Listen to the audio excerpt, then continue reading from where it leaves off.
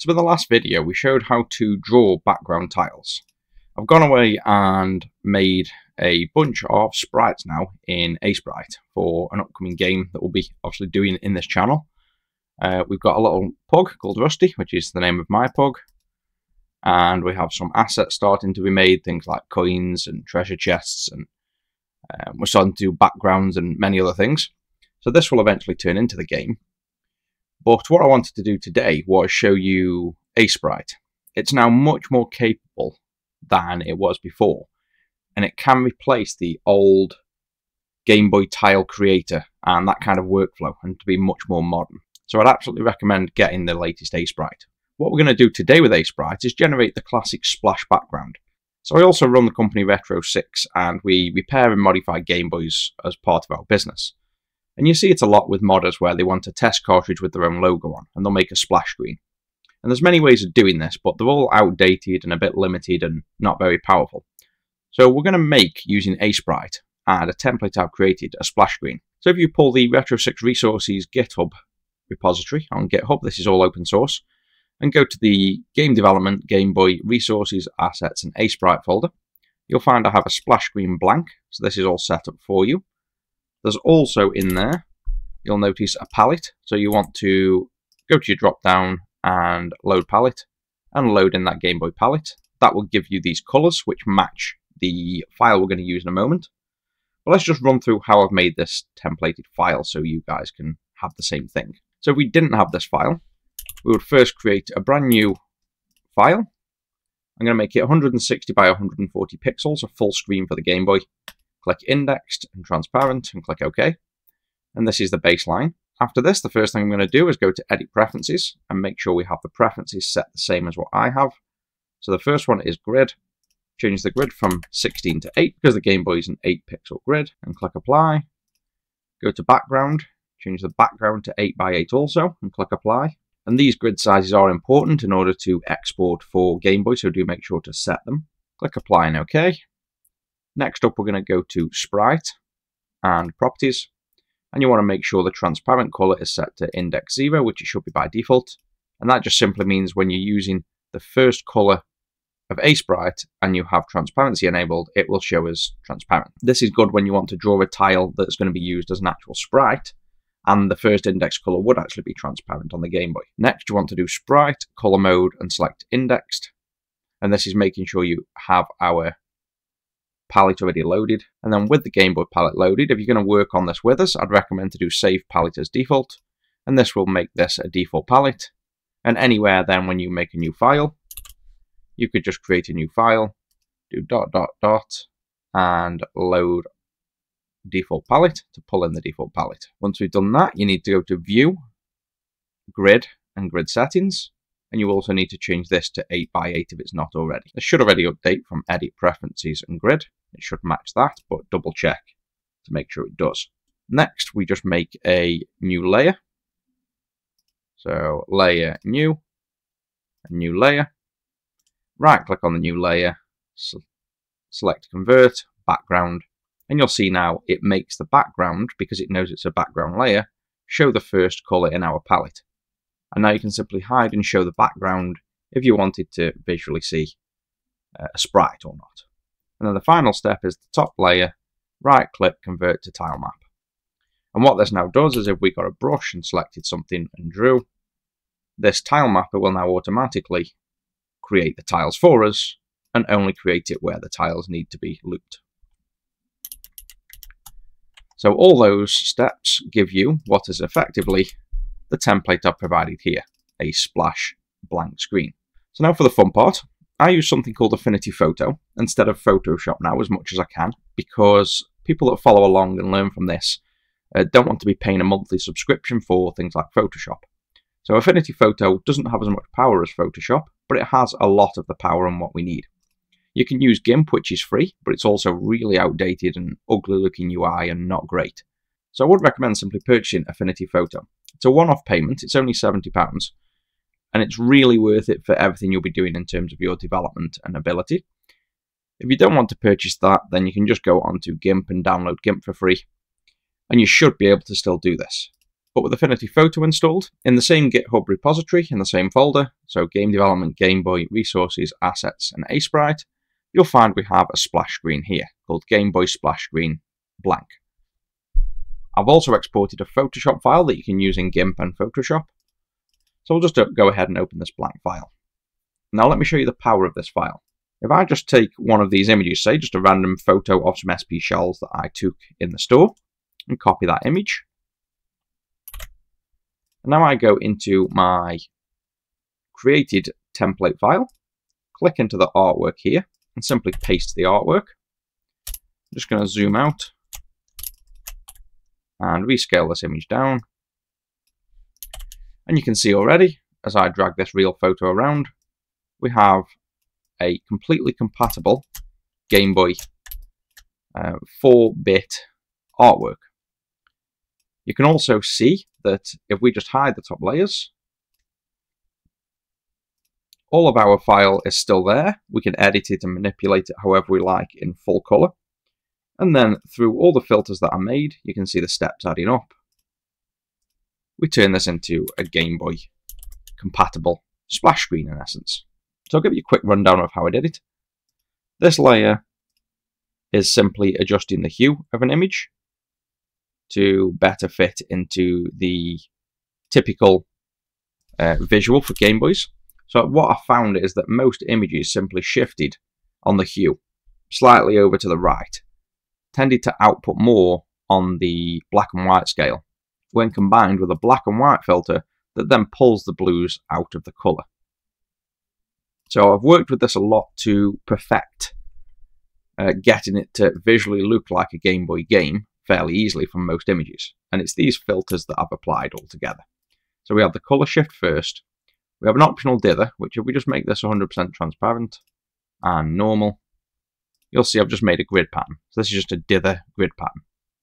If you then set that to overlay, you can see it overlays over the image, and then if you fade it down, you simply get less of a dither, and you can kind of merge as much as you want or as little as you want to kind of dither a flat image like that, where you can see you don't really see the writing, and you bring it up, it kind of, so from a flat image like this, bring it up slightly, and I tend to find like 4% is a good amount. It just gives a little bit of sort of anti-aliasing, so when you zoom out, with and without dither, just kind of makes it look more realistic.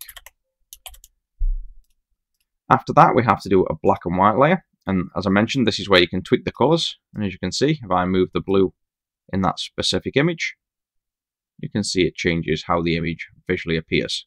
But I did tend to find almost universally pulling a bit of the blue out and adding more magenta, not too much and too little, gives it just the right amount. So you can play with these custom to your exact image. You can play with the black and white tweaking and the colour. The indexes is simply a posterize, which limits each specific colour range to 4 colours. So you have to black and white image first, because if you don't, you can see there's a lot more than 4 colours. It will limit every colour branch to 4 colours. So make sure black and white's enabled and index is above. And then finally, this is what then matches our colour palette to A-Sprite's colour palette. So if we move this around, you can change the colour palette visually on screen. But if you do that, this colour palette won't match the A-Sprite and might not paste in right. So that's a quick overview of what to do. All you have to do is get your artwork into this place here. You can use the full power of Affinity Photo. You can draw brushes. You can use vector tools. You can write text. You can use all the fonts that you want. So you could use, say, Blood and Guts font, scale it up. You've got the full power of an entire graphical suite without being limited to anything specific on the Game Boy. So this is nice and powerful. So what shall I do here? I'm just going to get my logo, and we're just going to take my full vector logo here, paste it straight into the template, zoom out, and scale down. And you can see once I scale down, this image needs a bit of work because it doesn't look very good. I've included a gradient background that can give it a bit of style, so we're just going to enable that. And bear in mind now we have the full power of Affinity Photo or Photoshop, whichever you're using. So I'm just going to press Ctrl-M. We're just going to tweak the colours. So you can pull the colours down, move them up, you can find a sweet spot that makes your image, your specific image, look the way you want. And then you can see with a bit of tweaking, when you finally find a curve, I've got a nice outline now on my character, but the logo is gone. So all you can do for that then is copy and paste the logo back over the top without those effects, and you could alter that part of the image independently. So we can just curve the main character, but then overlay the logo. If you're curious what this looks like in full color as well, you can just disable all those, and this is what the image has turned into. So that's the difference between what the stock image did look like to applying some specific curves to add contrast, which then turns it into this visual image. So that makes it nice and easy and really powerful to be able to craft a splash screen visually with anything you like. So any photo you have on your phone, any image on the website, any logos, instead of being limited to things like a sprite, which is good, but you've got basic stuff like a brush. It's a lot harder to do. So now all that's left once you've designed your artwork is this simple. Document flatten or layer flatten in Photoshop. This flattens it all to one layer. Select and copy, go to a sprite, control and paste. And there's your entire Game Boy splash screen, identical to what's in here. All your tiles created automatically, and now all that's left is to export this and make a game from it. So we're done with the Affinity photo. We'll just close that down. Now in ASprite, to get it out as a Game Boy file, if we go to Scripts and open Script Folder, this will open the script folder on your computer wherever it's installed, and we're going to use this GB export script. This can be found again in the GitHub repository. So if you go to the RetroSix resources GitHub, Game Development, GB, Resources, Assets, ASprite, and you've got this GB export. Copy and paste this into your scripts folder. Go back to ASprite, click Scripts, Rescan Scripts folder, and now you just simply go File, Scripts, GB Export, select File where we want to save. I'm going to dump this in our newly created splash screen folder, which is on the GitHub again. It's just a copy and paste at the minute of background tiles from the last video. I'm just going to dump it in here and call it tile set or splash screen. And then we'll make the tile set name match, so we'll call it splash screen tile set and splash screen tile map. Format C, export tile set and tile map, and click OK. And then this shows us the output of what it's generated. And that's it. If we now jump over to Visual Studio, I've got that folder open. You can see it's generated splash screen tile set with all the tiles in, and it's got the tile map which generates the splash screen based on the tiles. It's got a header file, so we can include the header file instead of the actual C file. It's also got the size of the tile set and the width and the height. So now let's get this into an actual working game. First we'll replace this number tiles, which we made before. Let's just delete that file now. And let's replace this with splash screen tile set. And that should find the folder. And there we go. Now load the background tiles into memory. Instead of 0 to 11 now, it's 0, 2, and then the number of tiles we have. And this wants to be the splash screen tile set. Oh, and let's change this include, from the C to the H. Did the C file, not the header file, by mistake.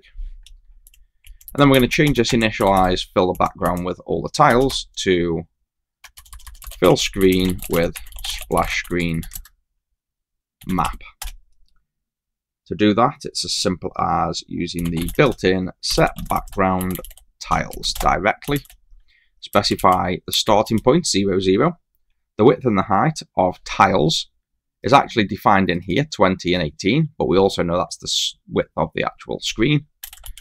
So it's 166 pixels, which is 20 times 8, and 144 pixels, which is 18 times 8. So basically that's a full screen fill. And then finally the actual tile map. So that'll just be the splash screen tile map. We've already got the show background and display on. We don't need to scroll anymore. And let's just update this delay now. So instead of being a random delay, let's tie this in with the actual refresh rate of the screen. So we'll lock this to the Game Boy's vertical sync pulse, which is done with wait VBL done. So this will now wait until the next visible frame is drawn once every 60 seconds. And with that done, last thing we need to do is go to the build task and include the C file in the build. So this is now splash screen underscore tileset.c. Don't include the header in the build, you include the actual C file. Update it for Mac as well. Splash screen tileset.c. That should be everything. Save all the files, press F5, and if all works, this should build and show us our splash screen. And there we go. So we can see in the AngelSix Explorer, you can see all the tiles loaded. They start in this memory bank because there's two memory banks here. And the first one is clearly here, and then it overloads the second one here. So it's filling up all the memory banks. Each one fills 128 tiles. So you've got the first 128 here, and the second here. And when we've done the set background tiles, we've effectively mapped each of these tiles to a specific area on the screen and generated our splash screen. This is now a ROM that you can push onto a custom cart and run on a real Game Boy. We will be making the actual cartridges and open sourcing them probably too, so that we can dump these and program them onto an actual Game Boy cartridge. But for now, we'll stick to the computer side of things, and we have a background splash screen done. Next, I think we'll move on to exporting things like this Rusty animation and getting this sprite, which in this case, you can see I have on a grid of 8, I've got 8, 16, 24, 32. I have a 32 by 32 meta sprite. I wanted this because generating a pug artwork with actual detail that you can tell it's a pug is really difficult to do if you go any less than sort of a 4x4 tile grid. So this game will be quite zoomed in, sort of a Wario kind of game, where Wario was also 32 by 32 pixels. Nice big chunky graphics, but with lots of detail. So I think what we'll do is get this sprite on the screen. We need to make a background as well afterwards, so we've got a tile to run on, and we'll start making a platformer game. So that's it for this one, guys. I hope you enjoyed this, and if you have any feedback or requests, do let me know. If not, we'll continue to just proceed through making the Game Boy game step by step.